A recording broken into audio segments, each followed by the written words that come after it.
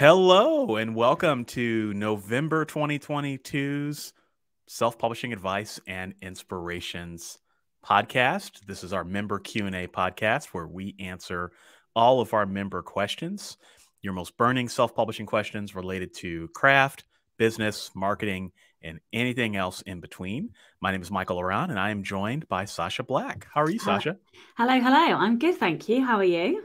I'm fantastic, even though listeners can't see it, but my room behind me is completely blank. I had some water in my basement, so I have the empty wall behind me. But hopefully next time we're back, I will be back to my regular look and sound. So, Sacha, this is the third time. This is our third show together. I literally can't believe it. Like I was saying off air that I actually cannot believe that we are here again. It feels like last week that we did one. I know. I do have an addition for the show today, which is a kitten, and I'm just hoping that the kitten isn't going to cause any issues. Hopefully we can get through lots of questions with no cat drama, but I'm just warning listeners. So for our listeners who are listening and can't see, describe your kitten. So if they hear anything, they can see the image.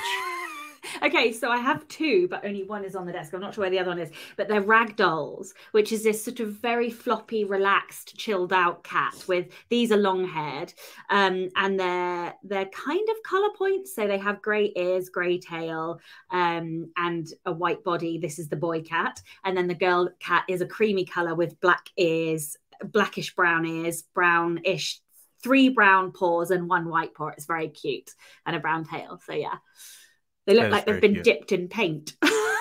Yeah, I saw the aerial view a minute ago, and it looked like a rug. Like a fluffy white rug. Yeah. So if you hear like a noise, or me that's going, what it is, no, stop it. Exactly. Although Howard tries to edit some of that stuff out, doesn't always happen, but it's all good. Cats are always welcome on the show. I've got a dog as well, so sometimes you hear her. So yeah. All right. Well, let's get to the questions. We have a lot of questions this month, Sacha. So we do. This is going to be fun, and they're a pretty diverse group of questions. So the first one is from Michael, and Michael is a teacher and first-time author, and is ready to move into the paid editor phase. And Michael would love to hire a developmental editor. He works on middle grade books in particular, and wants to know if it's worth hiring a developmental editor. So let's answer this question from two angles, Sacha. If you're a middle grade fiction or a children's author, does it make sense to hire a developmental editor? And then if you write like adult fiction, does it make sense to hire a developmental editor? What do you think? So I think that this comes down to each individual person's individual preferences and possibly how much experience you have. So as a middle grade author, the chances are that your books are shorter than a adult author. Middle grade, often the upper end is around 50K. And most, and I say that with sort of air quotes, most editors will price depending on the length of the book. So on one hand, although a developmental editor is the most expensive end of editing, it is actually likely to be cheaper for a middle grade author. Now, in terms of whether or not you need one, I mean, how much experience do you have? Like, if this is your first book that you've ever written and you came to this not having written short stories or not having studied writing or not having been a journalist or not having done literally anything in the writing world before, then you probably are going to find that there are some benefits to having a developmental editor purely because you don't know what you don't know. Do you need a developmental editor for every single book you ever write? I don't necessarily think that you do necessarily. If you've written 30 books and you're selling loads of books, you're obviously delivering what the reader wants, right? So I always think it's very difficult because I do think there are benefits. For me personally, I had my first 2 books developmental edited, and then I found that I wasn't gaining as much, I wasn't growing as much, and so I didn't get a developmental edit on the 3rd book. Part of that was around costs, and part of that was around I'd already reached a sort of plateau. So at that point, you can do one of two things. You can change to a different developmental editor and you'll get different things. But yeah, I mean, I think there is no right answer. I do think there are some benefits for a real newbie beginner author for your first book. But again, what is your budget? What can you afford to do? Could you have 5 different authors read your book and get developmental edit kind of feedback? So yeah. I don't know if that answers the question. Yeah, it does. Developmental editing is the most expensive editing you can buy. And if you do it for every single book, you're going to end up in the poorhouse. Like it's expensive. I don't do developmental editing for my books. I'm just a big believer that I can take that money that I would have spent and put it toward other books. And by writing more books, I feel like I'll get more experience. Right. So if you want to use beta readers, a copy editor that maybe does 2 passes of your story, some copy editors will do that, where they'll do 1 pass, send it to you, and then you can send it back to them. That's often helpful. So yeah, I mean, there's like you said, Sacha, there's no right or wrong answer, but I think cost is a major consideration. And, a developmental editor is just one opinion. It's just one person's opinion. And their opinion may not be good for your book, right? So you also have to hire the right person and make sure that, they're going to be a good fit for your book. Because if not, I've heard from authors where developmental editors have done a lot of damage to their manuscripts. So, we never talk about that. So if you're going to pick one, you got to pick a good one who's going to give you constructive feedback, one who's going to give you value for your money, and then one that you can afford. And, like you said, Sacha, I don't do it anymore. I found that the diminishment of returns is true, and I think that the money can be better spent elsewhere. But if you're new and you want someone to help you, that is certainly one way to do it. Yeah, for me, it was definitely a shortcut to improving my writing, like for that first book. But I definitely thought, I could see how many fewer comments there were in the second book. And so I was like, okay, this is definitely diminishing returns. But yes, and just the other point that I wanted to make was making sure you get a good one. One of the good ways you can do that is by using, if you are an AskALLi member, you can use the partner provider list and the directory to have a look, because all of the editors have been vetted by the watchdog. So they are legitimate, well-behaving, good editors. So that is one way to make sure that you can find a good editor, and you find them by logging into the Alliance of Independent Authors.org and navigating to services, I believe, and looking in the services menu. Yes. All right. Next question is from Michelle. Michelle, I'll paraphrase her question. She is published right now through a traditional publisher, and they did a poor job on marketing the book, and she would like to get the rights to the book back. Unfortunately, the agent tried and they were told no, but she would like to try again and would like to know how. So how do you get the rights back to your book?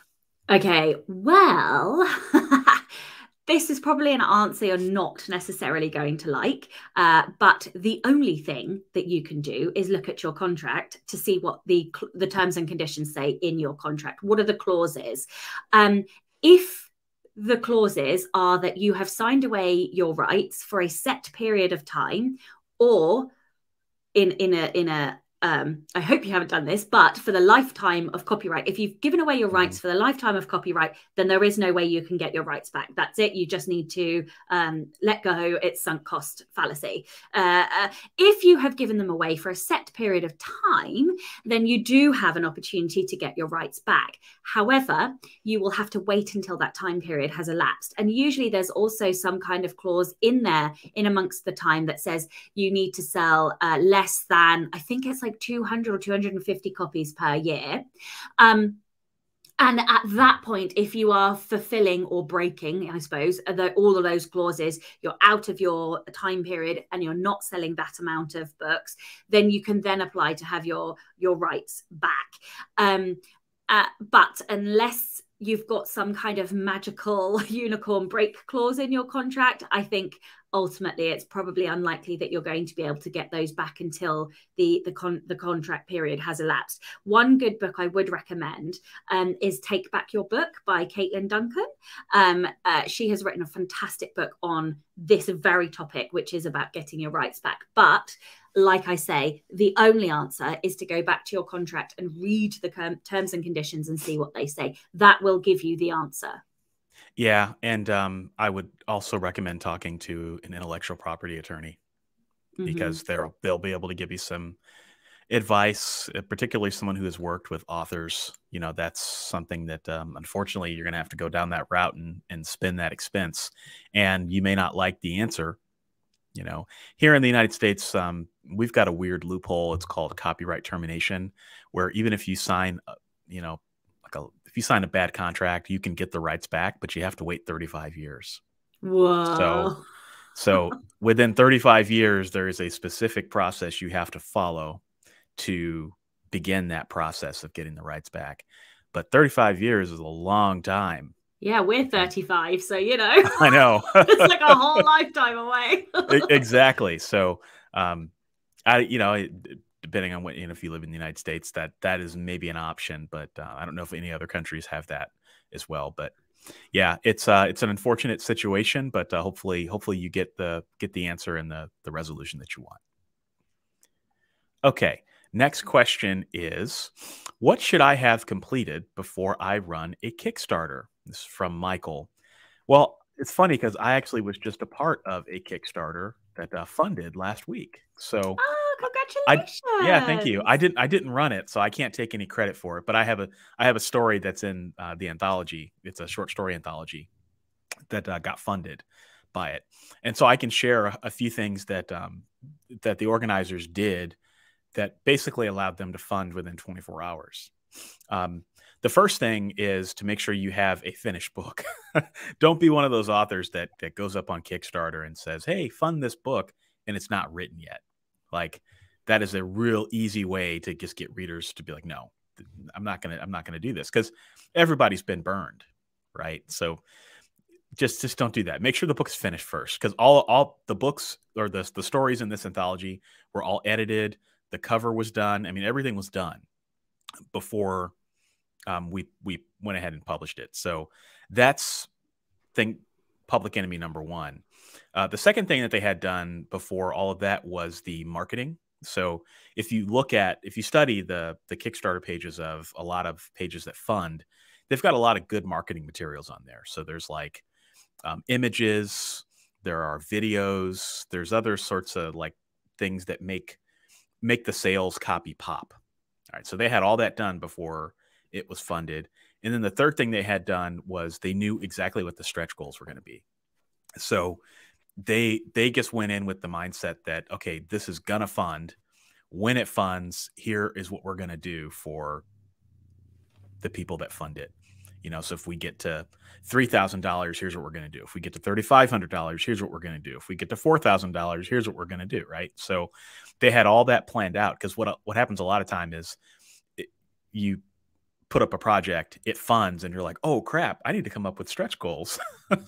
And, you know, it doesn't go as well. So they were extremely organized, and it was really, I think everyone was surprised that it funded so quickly, because I think this was like one of their first Kickstarters. So, you know, that's what I would have in place at a minimum.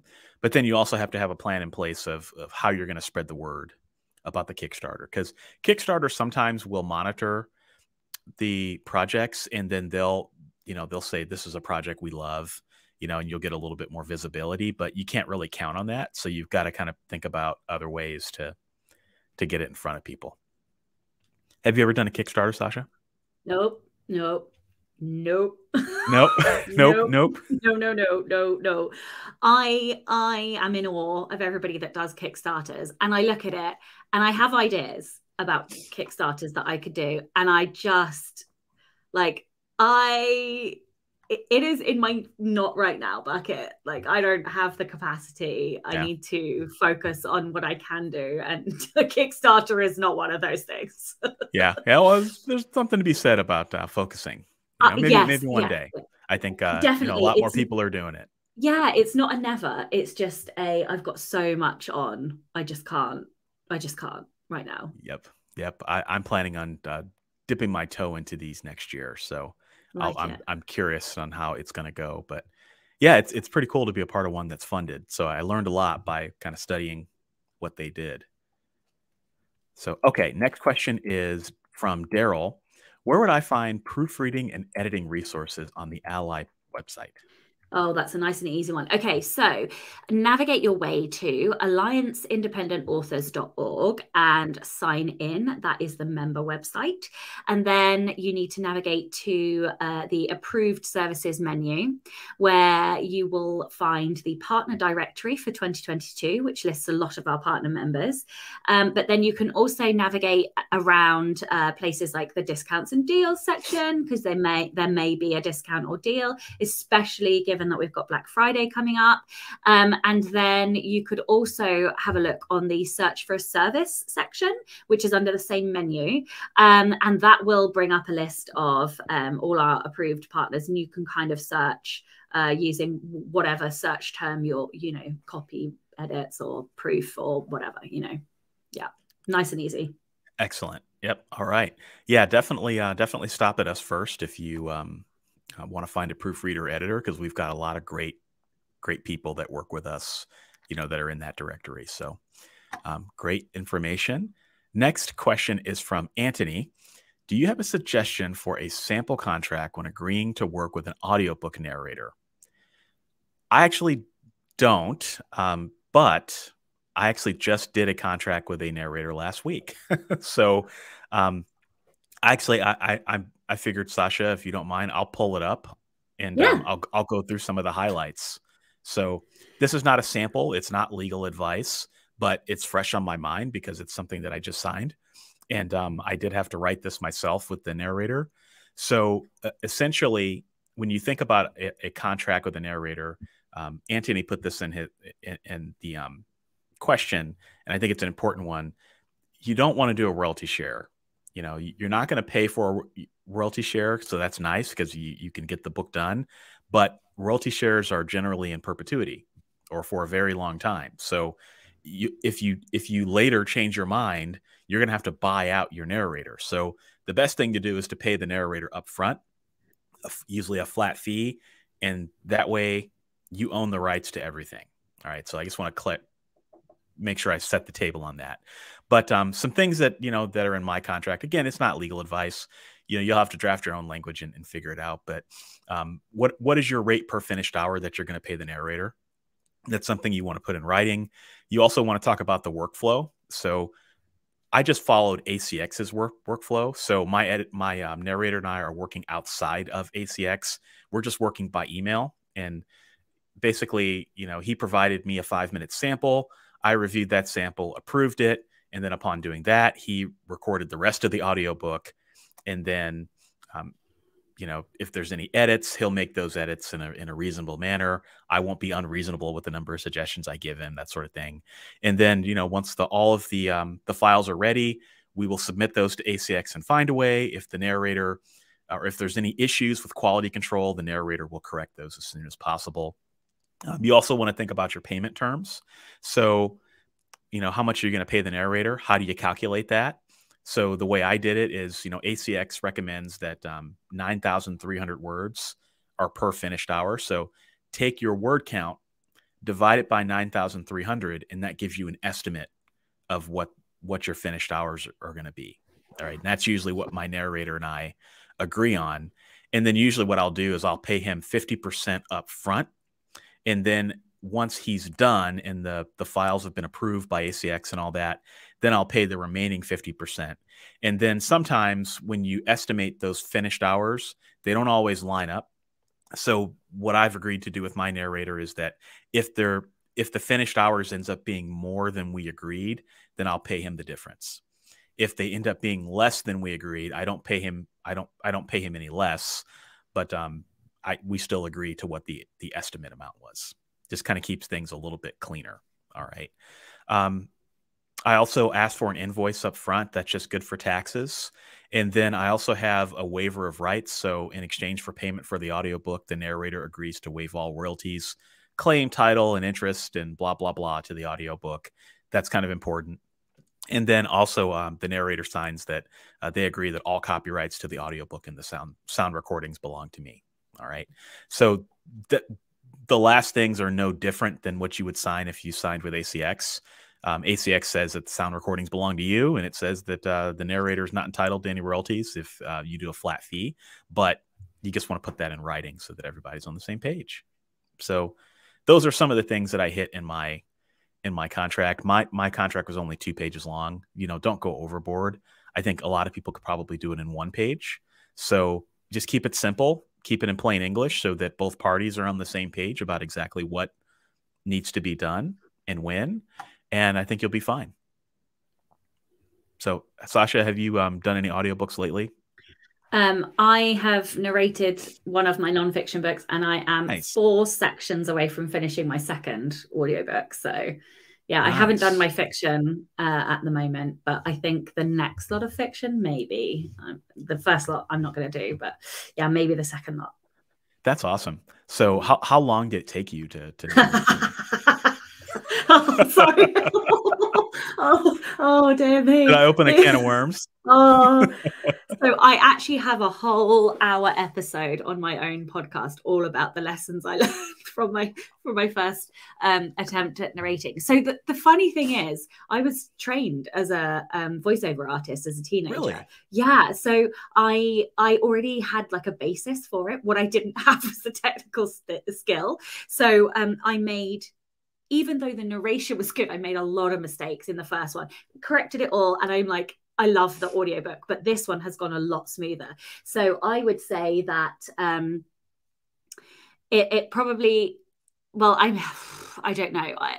I've done it over a long period of time, but it's probably taken me 2 or 3 weeks, I would say, of like full time to do it. But that's because I'm editing it myself, I'm narrating it myself. The only thing I'm not doing is I outsource the proofing. I give that to my VA because I've listened to it so many times at that point I can't see the wood for the trees. So she proofs it for me, and then I go and do the pickups, and then I send it to someone to master because I can't be dealing with playing with the levels and stuff like that. So then they do the levels for me, and then I upload it. So yeah, I haven't had to do the contract thing, but I probably will, because I don't know if I would do my fiction. It's a bit, yeah, I don't know if I could do my fiction. Yeah, I think there's that at least for me, I don't think I could ever do my fiction. Like I hear that voice in my head and I'm like, yeah, I would sound so amateurish. Yeah. But I don't think I would sound good. But the nonfiction is that first person nonfiction. So it's, I write in my voice. So it'd be very odd for somebody else to narrate it. So that's why I do that nonfiction. Yeah. So that's 2 contrasting ways to do it, folks. You know? That's good stuff. So maybe you can get the link to your podcast episode where people could listen to that, because that's often a next question is like, I can't afford audio, so I would like to do my own. So maybe we can link we'll put that in the show notes. Yeah, definitely. My wife built me an audio booth, so that was pretty cool. Oh, nice. Yeah. So you got the whole burrito there. It's cool. Cool. Yeah, no, it's like seriously professional setup. My master was like, where did you record? And I was like, in my garage. And he was like, you have like professional levels. And I was like, why, thank you. So we're gonna hear some velvet tongues. Yeah. You know, when just listen to that and you're just gonna put it in your ears and it's gonna be like ear candy. Hello, darling. Yeah, no. And let's move on. All right. Starting to get M-rated here on the show. Okay, next question is from Barbara. How do I go about getting the correct categories for Amazon on my books? So I'm assuming you have some categories and that you mean you want to change them. So Amazon doesn't really put this anywhere, but you can have up to 10 categories.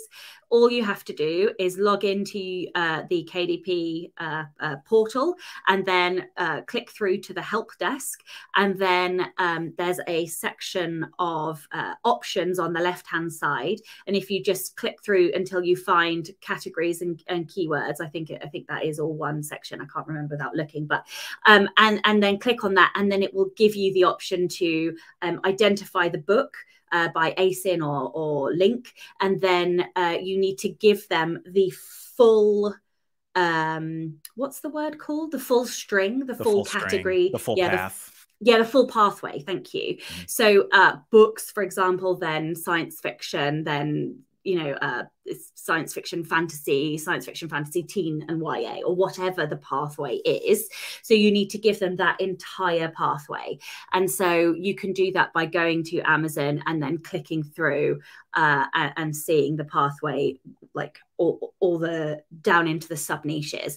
And then one thing that I don't know whether people will realize is that the Amazon store, all of the stores are different. So you have to email the Amazon, you have to give the Amazon.com pathways, and then you have to do it again for the UK pathways, and so on and so forth in all of the different country stores. So don't just go on to that, give your Amazon.com link and think that that's done. You do have to do the pathways, and the pathways are not always identical in the different stores, which is why I don't know why that is the case, but it is the case. Yeah. So you have to check each site. But it is that simple. It's literally an email to Amazon. And of course, making sure you've clicked the right categories in your metadata. So when you have loaded a book, in your metadata section, just go through the page before content, I think it is, and it will tell you what categories you've picked. Just make sure you've picked the right ones, and if not, delete it and put in the right one. Yeah, no, it's a great tip. I mean, it doesn't cost you anything to do other than your time, because people are always talking about what are some low cost, or free marketing strategies. And this is one I don't think a lot of people take advantage of. That said, don't put your book in every category under the sun. If your book is not a vampire romance, don't abuse this system, right? But if there are multiple categories that you can get your book into, take advantage of that. And if you need a little bit of help on determining what those categories are, you can use a tool like Publisher Rocket by Dave Chesson. That's a great tool, and that'll help you with the category research, help you kind of with anything you need in terms of, all right, what are the different categories that are available in the ebook store versus the paperback store and in different countries. That would be my first port of call. And we'll throw a link to Publisher Rocket in the description or in the show notes. Okay. Let's see. Our next question is from Ethel.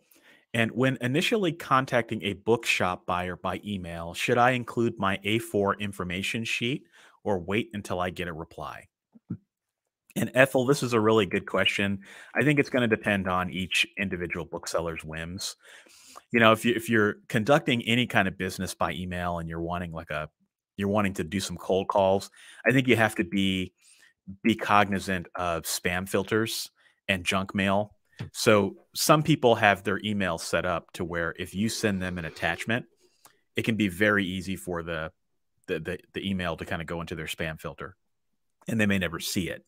So what a lot of people do, and this is not just for book buying, but this is kind of just in general, what a lot of people would do is send an email, and then if they reply, like you hinted, then send them the A4. All right. So that's, to me, if I was doing that, that probably would be the answer. But I would also highly recommend that you check out our book, Getting Your Book in Bookstores. I don't think I got the exact title correct, but it's by Debbie Young. So we'll throw the name of the exact name of the book. This is one of our AskALLi member guides. So if you're an AskALLi member, you can get this for free by logging into your dashboard and just going to Guidebooks, and you'll be able to get it.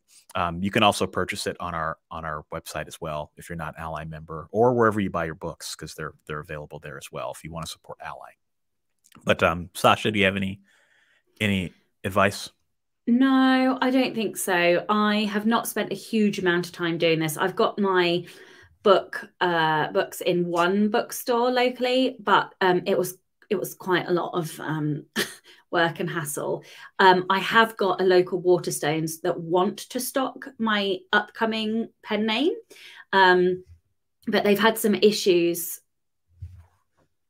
finding the books, even though they're on Ingram. So that's something that that needs sorting. But again, it is one of these very long, time consuming things. And ultimately, unless you've got really a good distribution deal, I don't find it that worthwhile for me to spend time on it. Yeah, I mean, it depends on, as with all things, it depends on your goals, and it depends Exactly. on how much work you're willing to put into it. This is certainly a rabbit hole that you can go down. Yeah, yeah. And the name of that book is Your Book in Bookstores by Debbie Young, for anyone who wants to look that up. So again, AllI members get that free. Just log into your dashboard.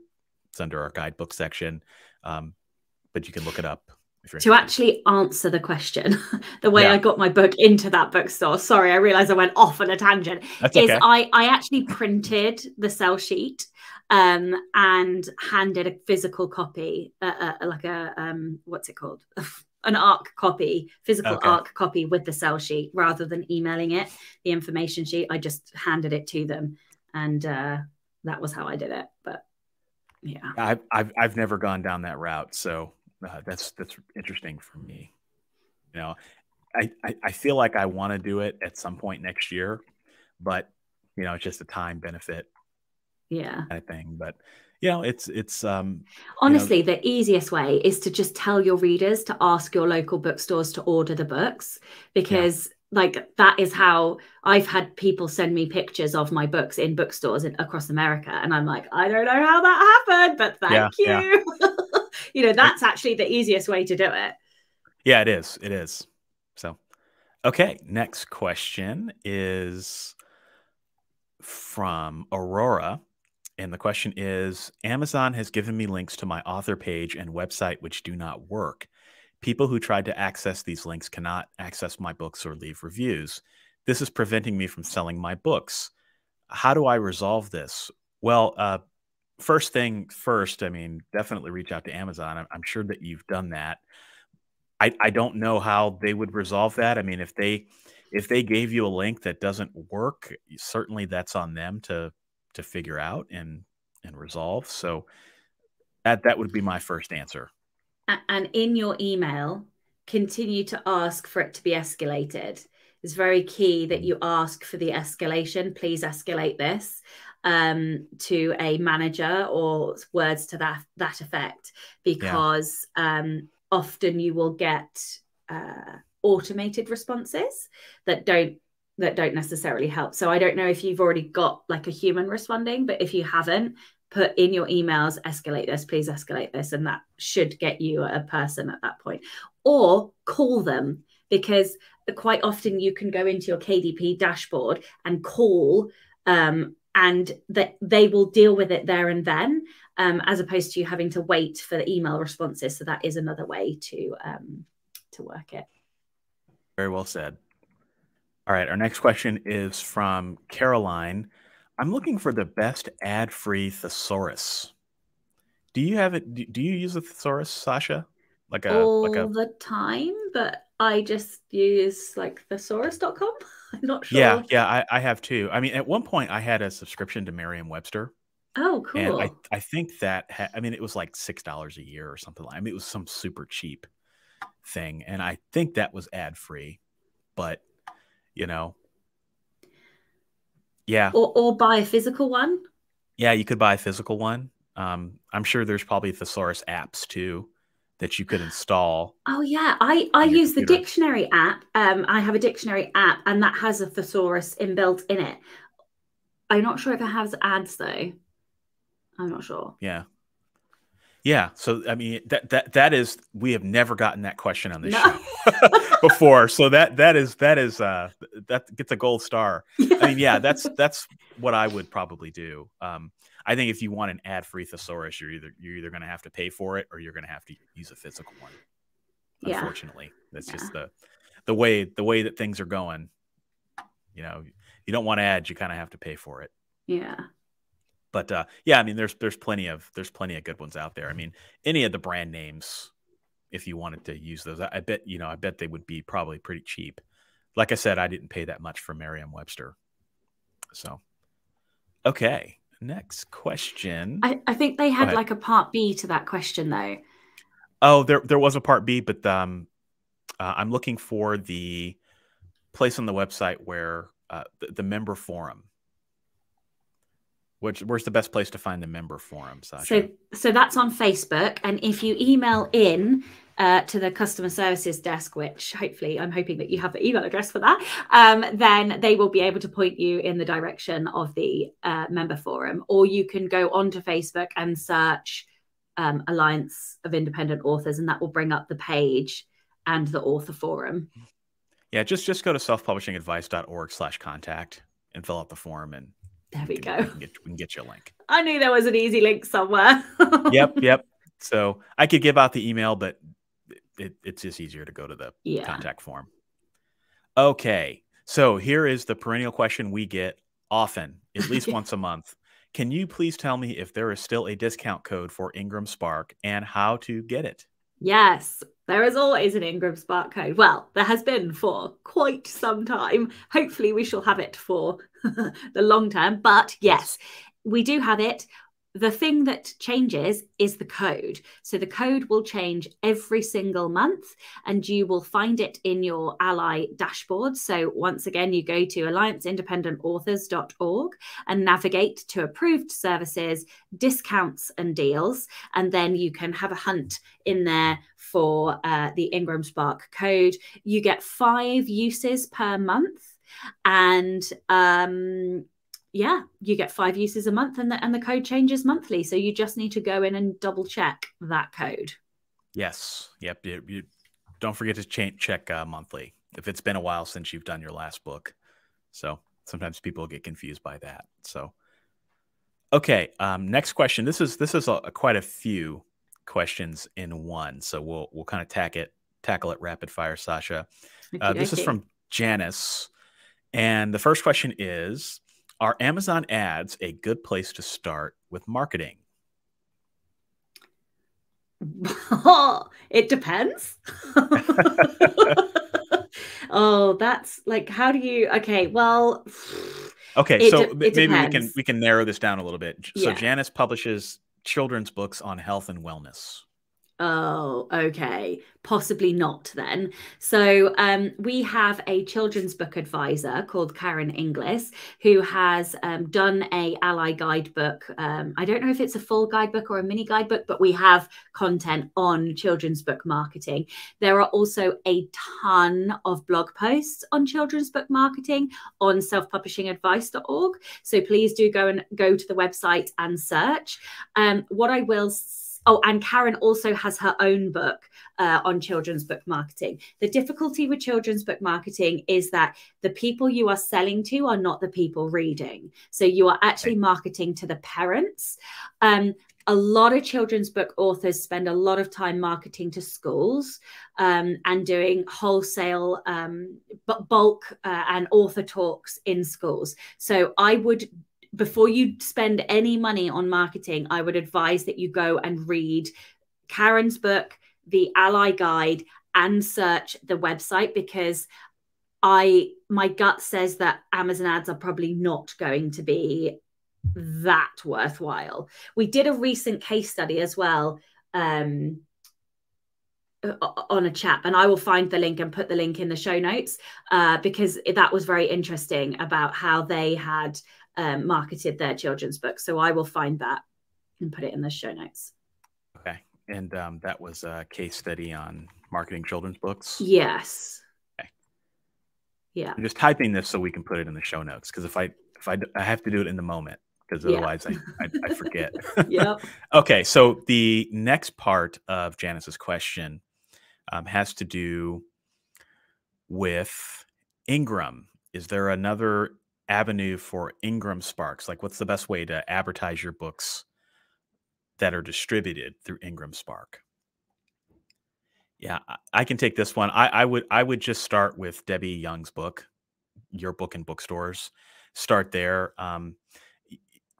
I know Ingram Spark has done some like webinars and stuff on ways that authors can maximize their distribution and their reach. I would start with some of the resources that they offer and use the two of those resources together to kind of give you some ideas. But yeah, if you're wanting to focus on Ingram, I mean, naturally you've got children's books, right? I mean, you're going to want to think about that, and definitely, and then add in Karen's resource to that as well. So you got three things. Look at what Ingram Spark has to say about this, Karen Inglis's book, and then Debbie Young's book on getting your book into bookstores. And I think that will help you kind of form a map of where you need to go. Okay. Well, Sacha, I think that is all of our questions for the month. Can't believe we've smashed another month. We have another month, and we'll be back next month as well. Just it'll be December 13th is when we're going live, and then the following Friday, so that'll be the 16th. That'll be our last show of the year. Ooh. So Christmas, holidays, everything. So it's kind of hard to believe that it'll be the end of the year next time we talk. Oh, I don't even. I can't. That's horrendous. Yeah. So for all our friends who are working on NaNoWriMo, good luck. Yeah. And then just know next time we're in your ear, it's going to be the end of the year. Holy moly. All right. Well, Sacha, I hope you have a good month, and thank you everybody for listening, and we will be back. Remember that if you would like to ask your questions, if you're an AskALLi member, just visit us at selfpublishingadvice.org, and yeah, we'll put a link in the show notes to the forum where you can ask the questions, and we would love to talk about it on air. All right. So have a great month, and we'll talk to you next month. Bye.